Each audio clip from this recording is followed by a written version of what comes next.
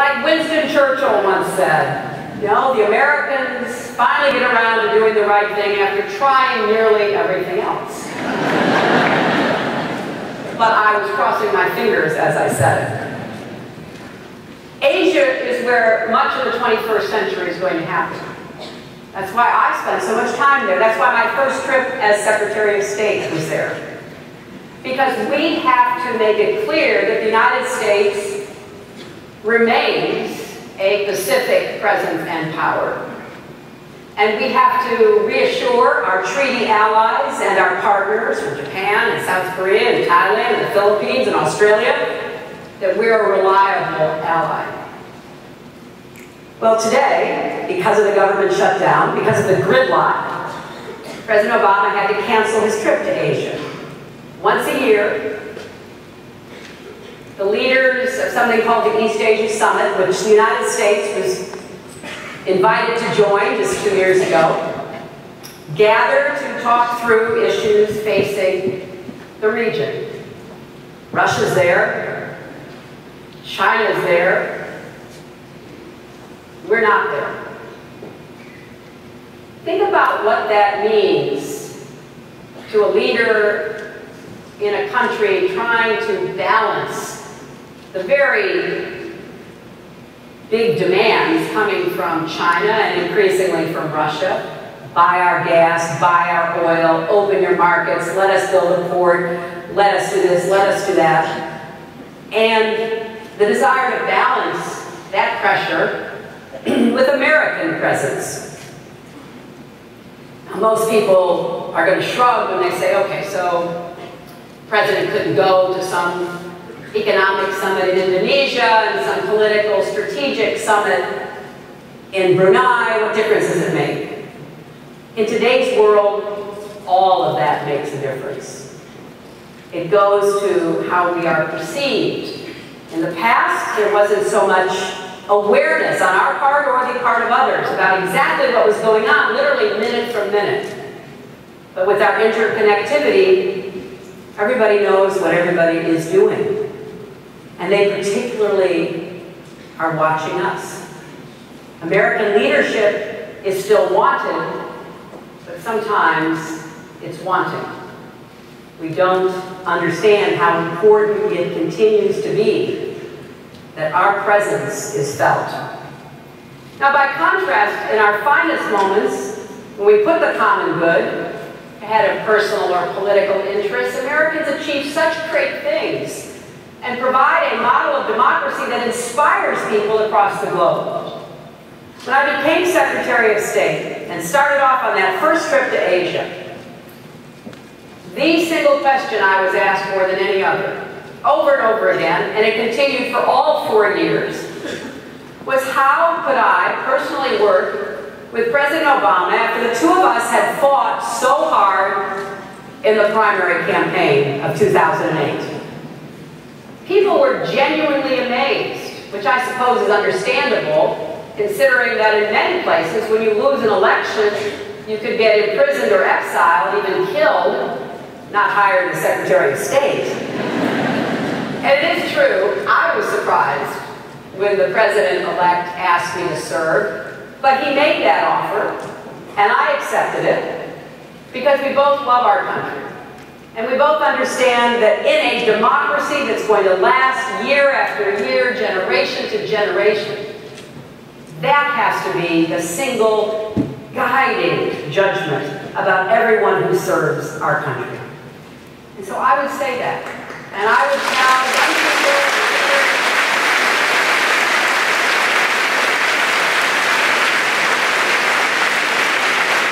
that since our beginning, since we were blessed with a president like George Washington, we have tried to exemplify that kind of passing of the torch, and we've been successful.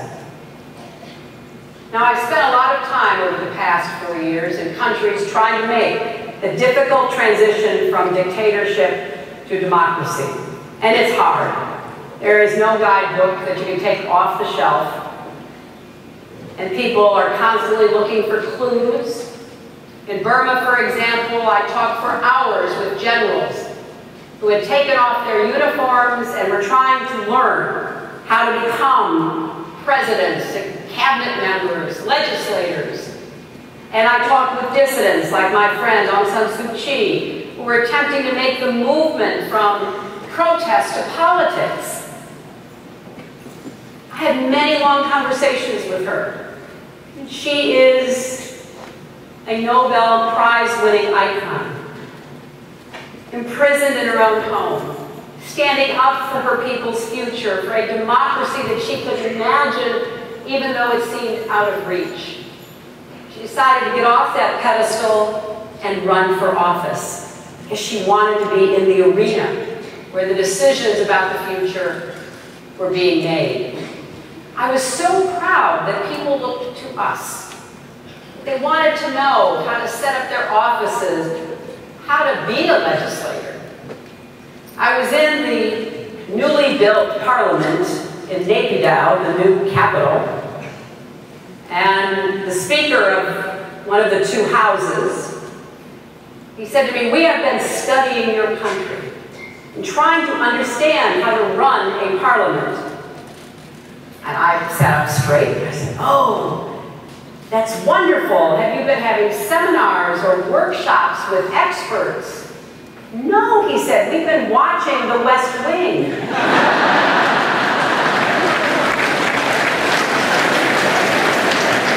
We export our values in all kinds of ways. So we need to get back to problem solving again in America. We have big challenges here at home, and at the top of the list is creating jobs and growing our economy, especially for young people. The young people of this country deserve to have the same kind of opportunities that I had when I graduated from college and law school. And I want to make sure that we try different ideas. We be creative, because that's what we're best at, better than anybody in the world. Now here in Oneida County and upstate in general, there's been some recovery from the terrible recession. A new chip plant, if it's built in Marcy, will obviously create a lot of jobs and other jobs here and there that are being created or planned for. But we can see the effects of long-term economic dislocation. Good jobs with middle-class incomes and upward mobility are hard to find. Wages have stagnated. The productivity of our workers has gone up year after year, but their incomes have not. 1 in 4 children here in Oneida County live in poverty. I want you to think about that. You're driving around or visiting your child's school, 1 in 4 are living in poverty. And we've known, of course, for years that the industries and the infrastructure that fueled growth in the 19th and 20th centuries are not going to be enough to create the jobs and prosperity we need in the 21st century. So we need new strategies for a new American economic revival. What I did as senator, what I learned right here in upstate, is that we have to compete and thrive in the global economy, and we need to capitalize on our strengths, but we also have to be open to the world and export and find new ways of getting our goods and services bought everywhere. For example, when I began representing New York in the Senate, and I did my listening tour and I came right here to Clinton, there was a big disconnect between upstate and downstate. There were entrepreneurs upstate who were desperate for capital. And there were investors in the city who were looking urgently for promising projects, but they didn't know how to connect with each other. There were chefs and restaurant owners in Manhattan obsessed with local produce, and farmers in central New York who had never sold to anybody in New York City. So I made convening and connecting a priority, and we launched a Farm to Fork initiative. I brought a delegation of downstate food and wine buyers to an upstate tasting tour. We started a new tradition on Capitol Hill called New York Farm Day, where upstate producers had a chance to showcase their work.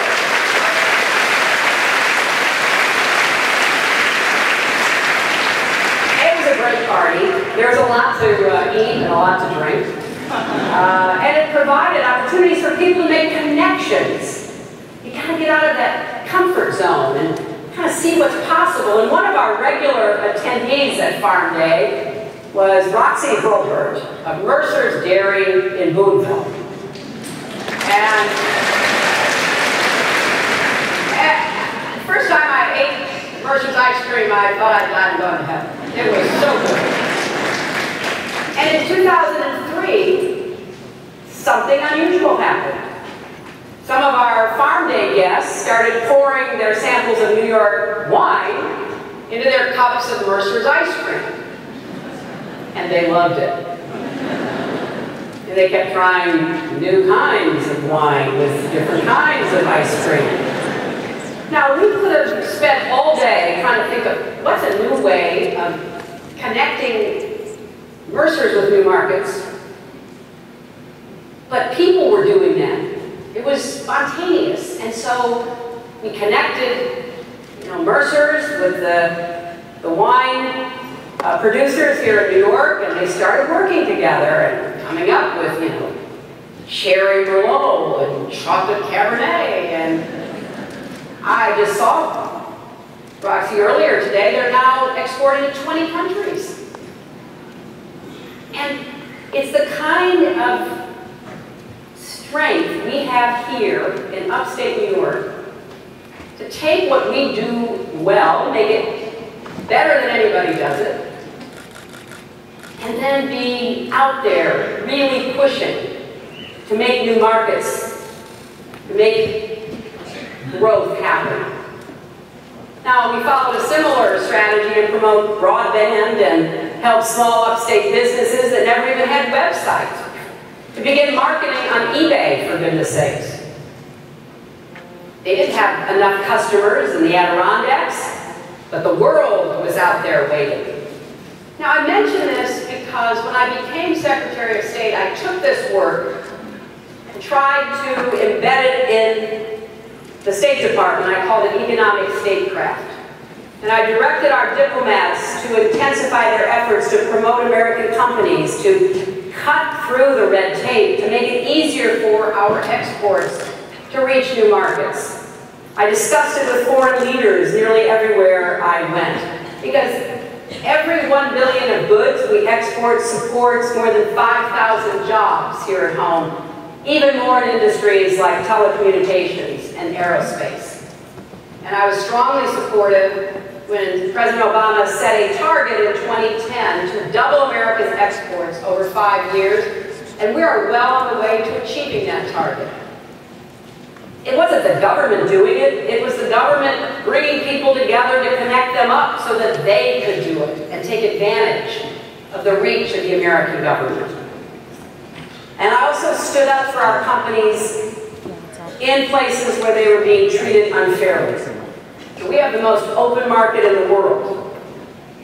And I believe it's imperative that we force other countries to reciprocate for our businesses. That when we take our goods there, they treat us the way we treat them. So we did a lot of work to open those doors.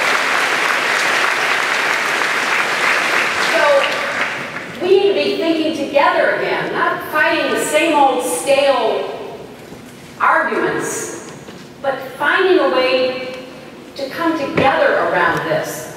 And I worked with Republicans and Democrats, I worked with business leaders and labor leaders, anybody with a good idea. So let's think about how we're going to spur growth again. Let's make sure that equal work earns equal pay, that helping young people get the skills a high priority. Let's do what we know will make us competitive again. So we have to roll up our sleeves and get to work. And the same is true for the challenges we face around the world. And that brings me to America's global leadership. Obviously, gridlock doesn't help us. Growth is an imperative because part of our leadership is rooted in the strength of our economy and the American dream. You know, for me, this is not even a question. We have to lead. I hear all the talk about, you know, America needs to pull back and not be so active. That's not the world I see. You know, when I was growing up, people were afraid that we were falling behind the Soviets in technology and ambition, especially after Sputnik. When I lived and practiced law in Arkansas, our country faced stagflation and oil shocks. When I became First Lady, we were worried about outsourcing and a growing deficit and the apparent decline of American competitiveness. And each time Americans rose to the challenge. Our entrepreneurs and our innovators proved the naysayers wrong. We outworked, we out-innovated, we simply outcompeted every rival.